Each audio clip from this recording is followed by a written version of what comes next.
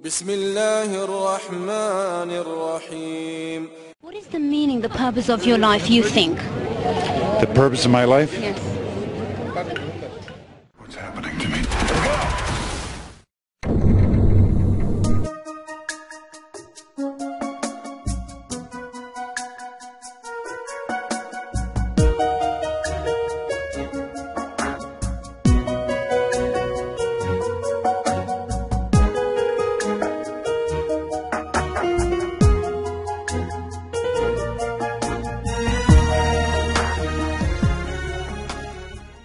Look around yourself, can't you see this wonder spread in front of you? The clouds floating by, the sky so clear and blue, planets in their orbits, the moon and the sun, such perfect harmony. Let's stop questioning ourselves. Isn't this proof enough for us?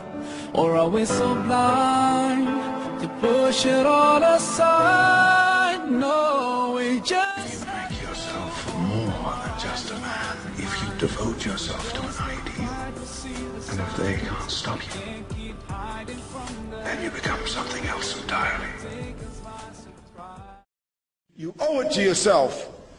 Punch in the name Quran, Quran, punch it in, and see if you can compare, see if you can find a scripture, see if you can find a writing, see if you can find a document that compares with the Quran. You will not.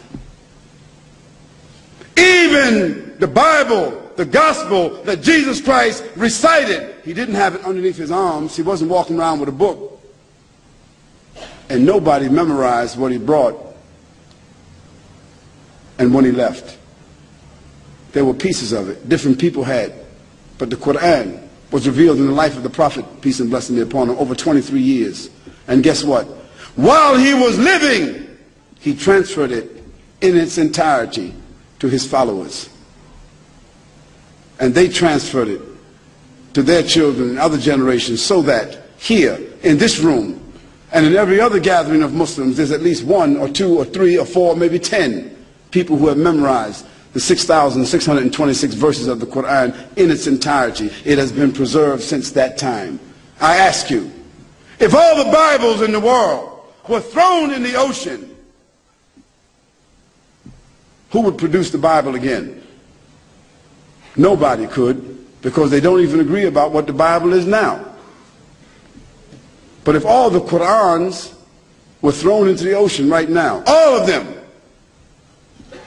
we could produce the Quran all over again. We could bring a Chinese Hafiz, memorizer of the Quran, a Russian memorizer of the Quran, an American memorizer of the Quran, a German memorizer of the Quran, who didn't even know each other. They would all come here together, and in 2 days, they could all recite simultaneously, and the Quran is back again.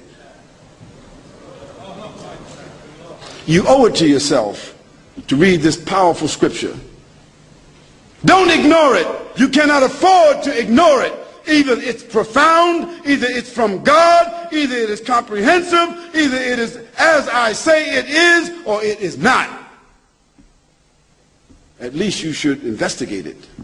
Why should you be blind to something that might have that kind of impact on your life and the life of others? After all, this is not the legislation of Muhammad, peace and blessing be upon him. It is the legislation of whom? Almighty God. Bismillahir Rahmanir Rahim. وَلَقَدْ يَسَّرْنَا الْقُرْآنَ لِلذِّكْرِ فَهَلْ مِن مُّدَّكِرٍ.